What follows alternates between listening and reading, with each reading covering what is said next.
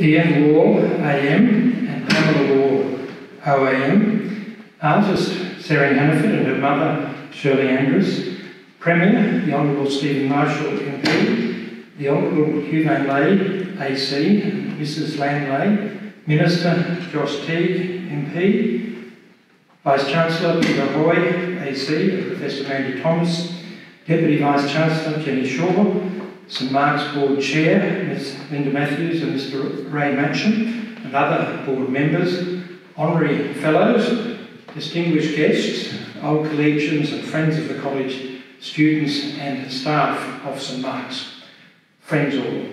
What a delight it is to welcome you to this unveiling of Tsering Hannaford's superb portrait of our dear friends Ian and Pamela Wall. It would be hard to imagine assembling such distinguished company at such short notice here at St Mark's, other than to honour and to say heartfelt thanks to Ian and Pamela Wall. Thank you so much for coming.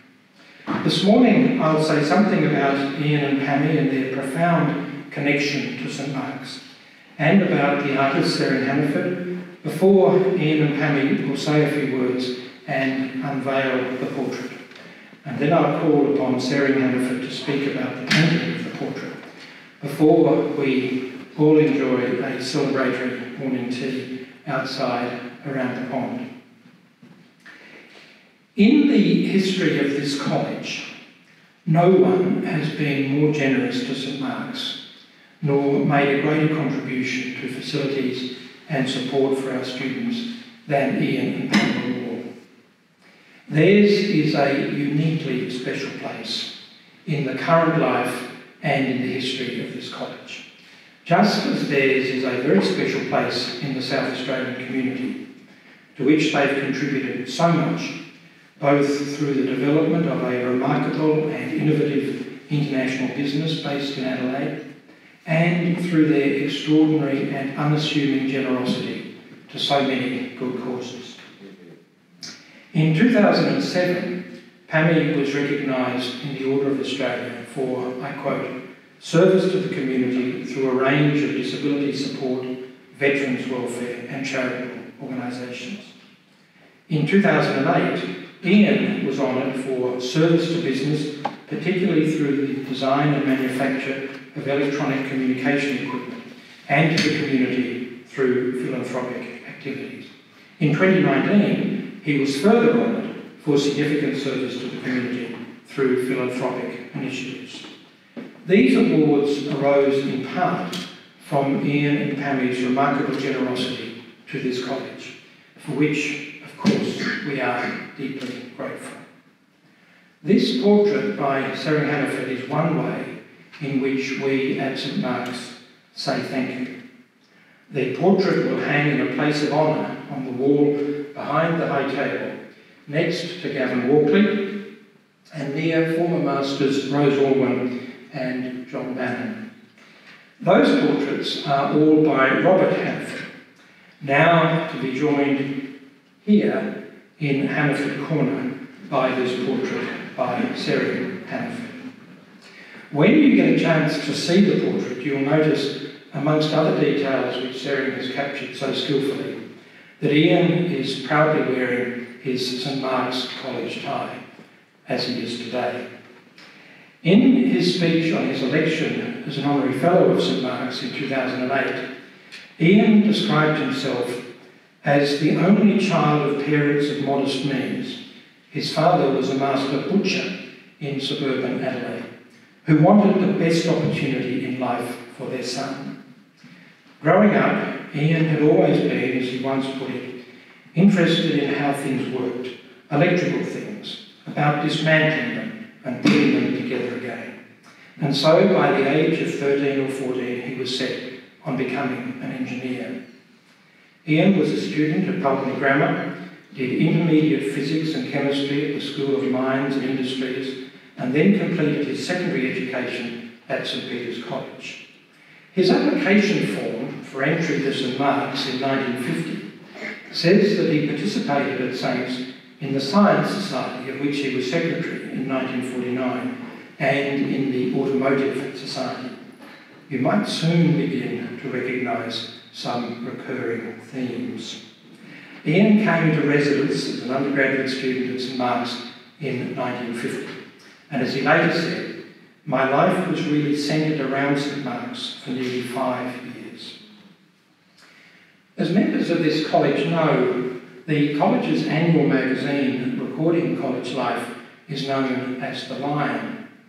A somewhat flowery editorial note in The Lion of Ian's first year described The Lion as enabling collegians, and I quote, "to watch ourselves in retrospect, a company of young men marching slowly to meet the life that lies ahead." Certainly, the references to Ian in The Lion each year enable us to see the young man moving quite rapidly, I think, to make the life that lay ahead. In each of the years that Ian was a resident student at St Mark's, The Lion records aspects of his life here. His progress through his degree in electrical engineering at the University of Adelaide, including his being recommended for the Electricity Trust Prize in 1954. His participation in the university's quadrant. His service for 3 consecutive years on the College Club Committee, including in 1954 as Treasurer. His role in the student escapade in the Adelaide Hills known as Alpine Day, including in one year his making a lightning detour home to collect a large quantity of chops and steaks to rescue the Alpiners from the grim prospect of spaghetti and Savoys. His being thanked for handling the backstage and technical arrangements for the College Review, and there is more.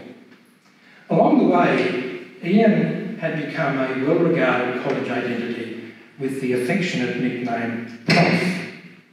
In many of the references to him in The Lion, he is simply referred to as Prof. The Lion, both in 1951 and 1952, had a column called Table Talk, which purported to record conversations over a college meal. In the 1952 Table Talk spoof conversation, Prof. Wall declares what he calls some strictly high-frequency stuff. He says, if it's feedbacks, camshafts, differentials, piston rings or distributors you're inquiring about, just come to old Prof. Wall. Yeah, that's me. With mechanics, I'm dynamite. Well, never a truer word spoken. Later in this spoof scene, Prof. Wall, quote, leaps from the dining hall into a high-powered sports car, and within a split second, the only trace is a line of recumbent pedestrians reaching to infinity. In his report for the 1954 Lion, the president of the College Club, Michael Hobbs, expressed thanks to members of the club committee, in which Ian was treasurer, for the efficient manner in which they performed their various tasks. The club president wrote, I would like to pay particular tribute to Prof. Wall, who moved as facilely within the complexities of the treasurership as he does within those of a 10-valve high-frequency amplifier. Is it any surprise that within 5 years, Ian and his co-founders were to create what became Kodak, the hugely and globally successful electronics company? The club president's report in The Lion of 1954 also recorded, quote, it was with regret that we received Prof's resignation from the college club at the end of the second term. Well, the reason is not hard to find, because the same edition of The Lion recorded the happy news of the marriage later in the year of Prof. Wall to Pam Hogan. This year, Ian and Pammy celebrated their 67th wedding anniversary.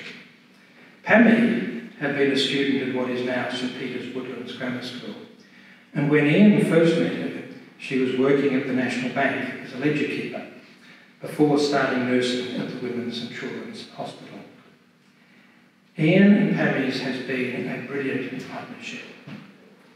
Ian has spoken of Pammy supporting him in every endeavour throughout their married life. So much of what they have done, including their philanthropy, has been done together as a team.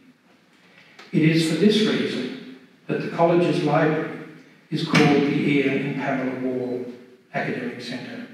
They are jointly governors of the College Foundation, and it is very fitting that this should be a joint portrait of Ian and Pammy, just as Robert Hanford's very different portrait at Carrick Hill, where Pammy is so involved, is a joint portrait of Ian and her.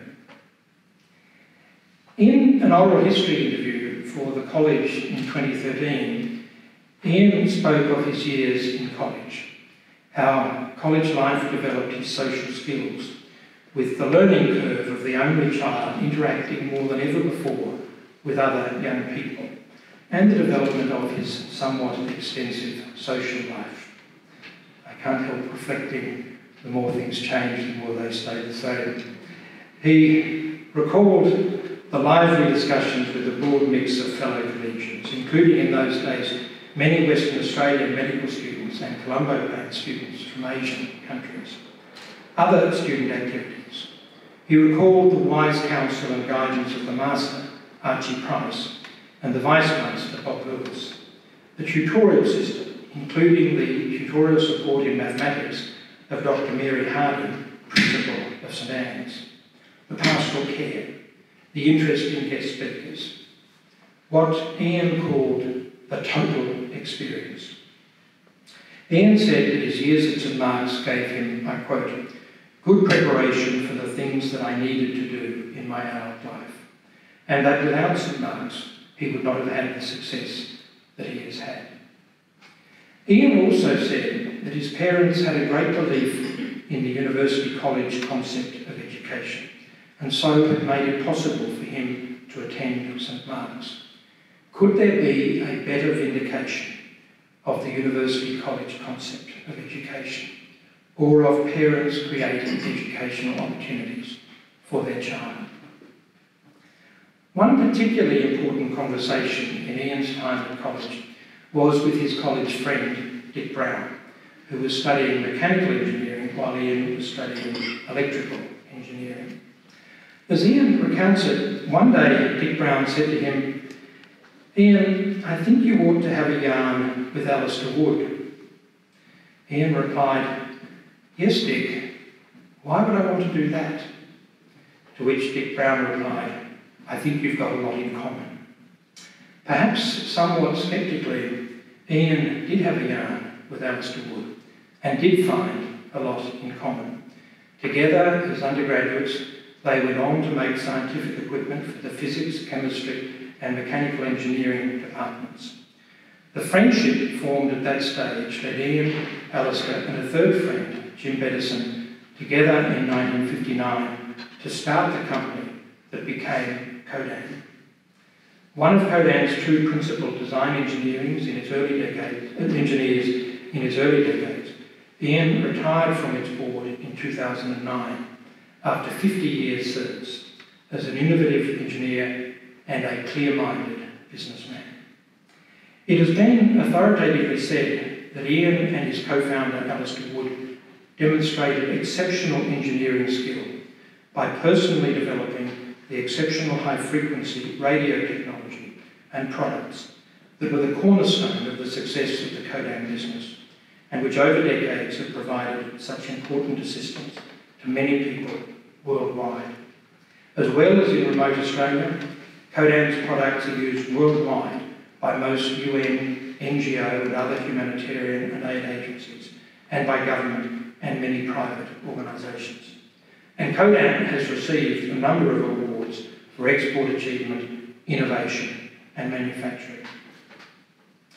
On his election as a Fellow of the College in 2008, Ian said, when I look back, I see that I owe much of my success to my years in residence at St Mark's and the wise counsel of Archie Price and Bob Lewis, just as students in later times have received from the college and the several masters who followed on. I firmly believe that the future of our children, grandchildren, and indeed society itself will depend on the leadership of well-educated citizens. That is why I am a strong supporter of St Mark's and other institutions of learning." Unquote. Ian has also spoken of his feeling, I quote, "almost a duty that you should reinforce the opportunity for those who are to follow in your steps." It is no secret that Ian and Pammy's support has been indispensable to the completion of the flats in the northwest corner of the college, one block of which is known in gratitude to Ian and Pammy as Wall. The east wing, which includes the gym, the Ian and Pamela Wall Academic Centre, and 2 levels of excellent student accommodation. And behind it, the secure multi-storey car park, including last year the addition of new levels to the car park, taking our car parking capacity to a remarkable 160 places. A great amenity for our students, providing safe parking off the street. We could not be more grateful for this, and for Ian and Pammy's support in so many other ways over the years, for the library, the gym, computer connections, the gas truck, the Downer House lift, and scholarships, which are a central focus for the college today, creating and reinforcing opportunity for those who may follow in our steps. On the wall behind me are portraits of people of outstanding significance in the life of this college, to whom we owe so much. At the beginning of Ian's first year in the college, Sir Henry Newland, long-term chair of the College Council, unveiled the portrait, the middle on the bottom row, the portrait by Sir Ivor Heal of the founding master, Sir Archibald Brentford Price, marking his first 25 years as master. In Ian's final year at St Mark's, Sir Ivor Heal's portrait of Sir Henry Newland, the one on the far side over there, was unveiled. Since then have come 2 portraits by Sir William Dargie, and those by Robert Hannaford and by other significant artists such as Barbara Beasley Southgate. Soon, Tsering Hannaford's splendid portrait of Ian and Pamela Wall will join them on this wall, where it most fittingly belongs. Tsering Hannaford is twice a graduate of the University of Adelaide in psychology and in art history, and has studied painting, and specifically portrait painting, in Adelaide, New York and France. Her works have won many awards, and she has been a finalist for the Archibald Prize in the last 7 consecutive years, including being highly commended last year. If you don't already, I think that when you see her portrait of Ian and Pammy, you will understand why. And now, it is my great pleasure to call on Ian and Pamela Wall first to say a few words, and then to unveil Tsering Hannaford's portrait of them. Can I go first? Please. Thank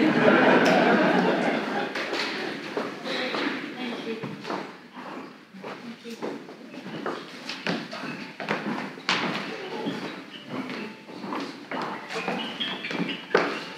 Can you stand with me, Don? You stand here with me. Welcome to you all. It is such a special day for us. We thank our Premier, the Honourable Stephen Marshall, Professor Don Markwell, Head of College, and guests. We are here today to attend the unveiling of our portrait.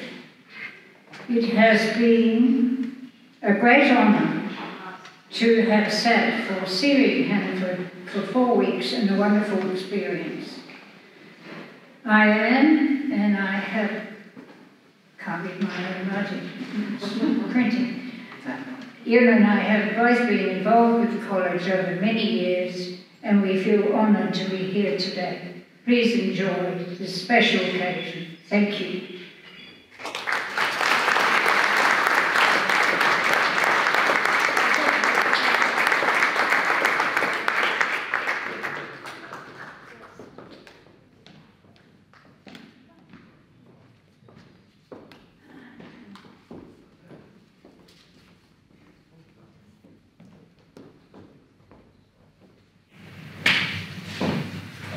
Good afternoon. As a youth, my father was apprenticed as an electrician to Spicer of Dickmore. His father was a butcher, but when he suffered angina, my father was told he had to leave his work and assist the father.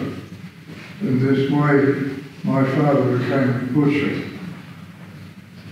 When I was about 10 years old, I disappointed my father in not following him in the shop, but said I wanted to be an engineer. When my father realised I was serious, both my parents did everything they could to support my wish to be an engineer. When I was old enough to go to university, my parents arranged for me to have an engineering course at St Mark's as a full-time live-in student. I enjoyed my time at St Mark's and benefited from the experience. Over the years, I've been able to return some of St Mark's benefits. Today, I'm honoured to have had Tsering Hannaford paint my portrait together with Pamela, and after today, our portrait will continue our long-time association with St Mark's. Please enjoy the arrangement which Professor Don Markwell, Head of College, has organised for us all. Thank you.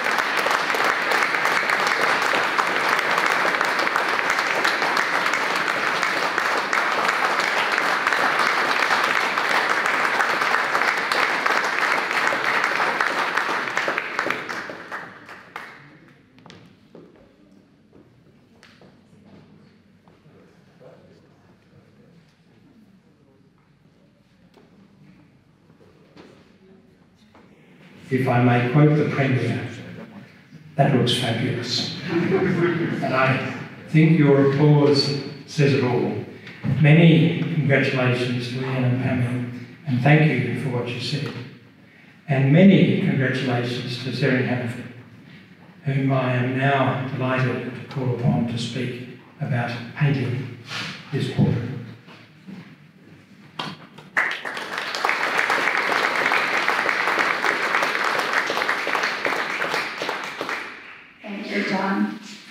Honourable guests, when I was approached by Don Markwell earlier this year for this commission, I was absolutely delighted to accept.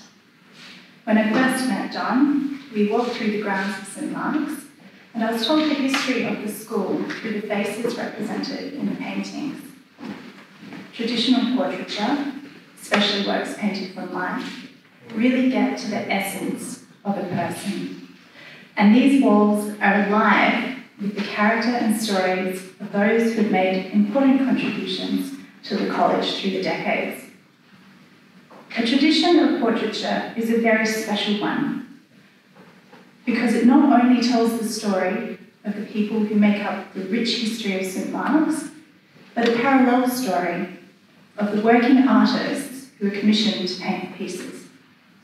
To grace the walls alongside the likes of Sir William Darby, my father, Robert Hannaford, and his mentor, Sir Ivor Hill, is a big honour for me. The process of painting a portrait from life can be demanding. Many hours are required to capture subtleties in light, expression, and mood. Ian and Pammy were fantastic sitters and gave me as many sittings as required to complete this piece, for which I'm very grateful. First, we began with the meeting at St Mark's. Seeing Ian and Pammy seated side by side as we first spoke struck me as so natural, and I knew I'd like to represent them in this way in their portrait. Our first sitting in the studio consisted of finding the right composition, lighting, and choice of chair. From this point, Ian and Pammy came back a number of times over the course of a month, and in between very kindly loaned me their outfits so that I could continue painting each detail from life. It's my method to set up articles of clothing on a mannequin in between sittings, which cuts down on the time needed and without compromising on detail. Over time, the portrait came together, and I've had the privilege of getting to know Ian and Pammy, learning about the beginnings of Codan in Norwood, the incredible growth of the company to what it is today, their lives, travels, passions, and great generosity. Ian and Pammy cared deeply for their community and give so much of their time to help others, and this portrait was no exception. With this work, I hope I've captured something of their essence, and in the years to come, may those in the St Mark's community feel the depth of their kindness and character whilst continuing to appreciate the wonderful contribution to the college. Thank you.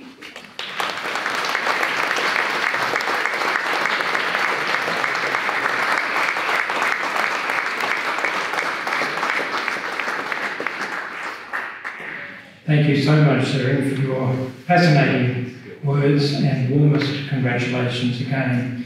We very much look forward to seeing your portrait of Ian and Pammy on the wall behind me. Ladies and gentlemen, that concludes the formal proceedings. Thank you again for being here. Thank you to my colleagues and our students who have made this event possible, most particularly Carol Atkinson, who has coordinated the event, and to everyone who has contributed. And now, please, after admiring the portrait, please join us around the pond for a further celebration. I think the champagne is just about to be poured. Thank you very much.